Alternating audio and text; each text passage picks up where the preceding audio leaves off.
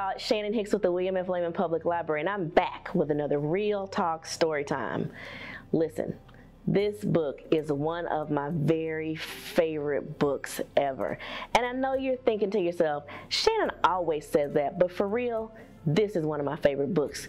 We have it available to check out here at the library, but you can also get it on our digital platform, Hoopla, in ebook form. Isn't that great? I definitely think so. The title of the book is If You Come to Earth, and it is by Sophie Blackall. She wrote it and she illustrated it. I want to read you a little bit from the inside of the book because it'll tell you exactly why this book is so special. For everyone on earth, especially the children, especially those I met in Rwanda, India, Bhutan, the Democratic Republic of Congo, Australia, and the USA, especially Mrs. Greta's second grade class at the Brooklyn New School, I promised I would try to make a book about all of us and the planet we share. This is it. So guys, I know a lot of us are at a time of year where we're having new beginnings, so this is sort of an instruction manual for living on this earth, so I think you're gonna love it. Dear visitor from outer space, if you come to Earth, here's what you need to know. You can find us near a big sun and a tiny moon and a bunch of other planets. Ours is the greeny blue one. The green and brown bits are land, and the blue stuff's water. People mostly live on the land in big cities, and small towns, and tiny villages, or just in the middle of nowhere. We live in all kinds of homes,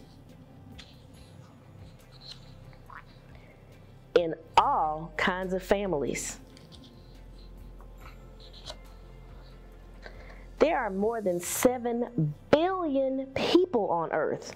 That's billion with a B. We all have bodies, but everybody is different. Except for my friends who are identical twins, they look the same. Except for Mustafa's mole. Inside our heads, we are usually thinking. You can't see our thoughts, thank goodness.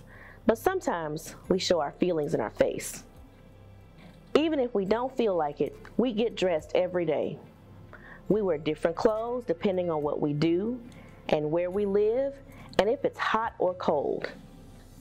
There's lots of different weather in the world. Some of it's good and some of it's bad. Wherever people live, we usually have to go someplace else. There are lots of ways to get there. I'm a kid and kids go to school to learn stuff, so we'll know what to do when we're grown up. Grown-ups do lots of things to make the world work. I want y'all to see if y'all can find Beyonce on this page.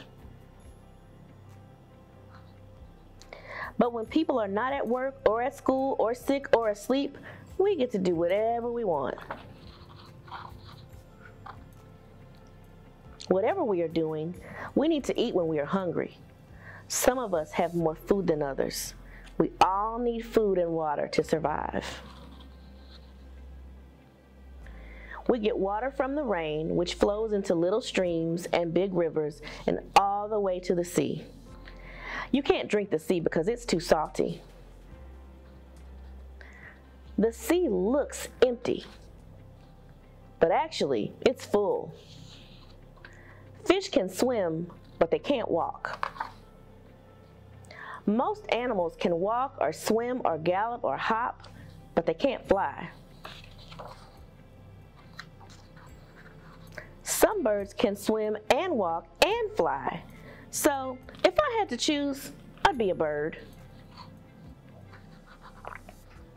Birds can sing.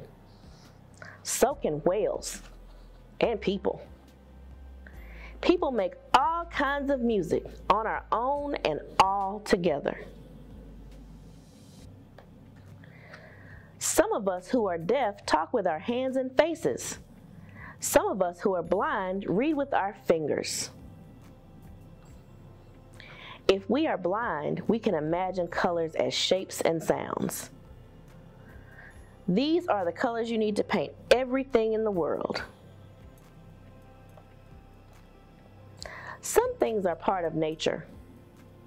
Some things are made by people. Some things are big, and some things are small. Some things are invisible. Wind, invisible cloak, ghosts, gravity, electricity, the smell of roast chicken, old socks, frangipani, wet wool, sound waves, germs. All those things are invisible. Some germs can make you sick. So can eating a woolly mealcap toadstool, or breathing in smoke, or getting spat on by a slow loris. Sometimes people get hurt by accident. Sometimes we hurt each other. It's better when we help each other.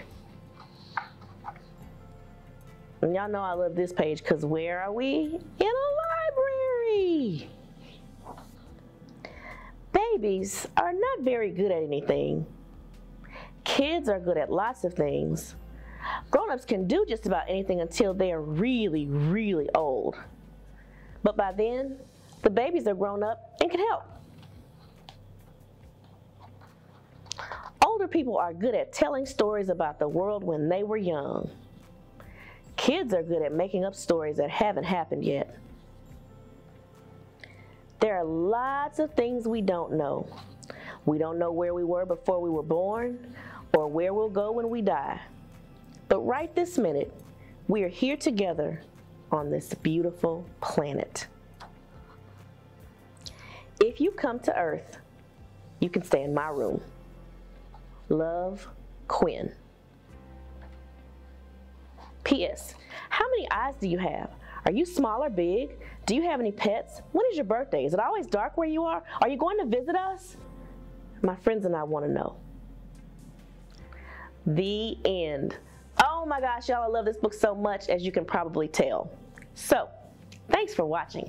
If you like this video, please check us out on Facebook, Instagram, TikTok, or at our website, lehmanlibrary.org, where you can learn all about us.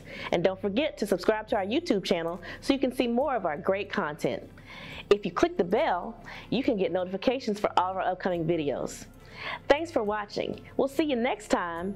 And like I always say, keep reading, keep thinking.